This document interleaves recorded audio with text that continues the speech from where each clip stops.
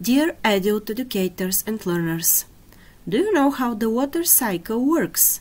How much water is used to cook a soup? What is water footprint and how you can help to reduce water waste in the community you work with?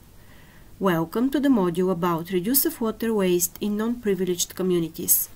This training module will give you better understanding of value of water resource, its proper usage, and concrete actions and tips about water waste mitigation and best saving practices adequate for the specific of the target group you are working with.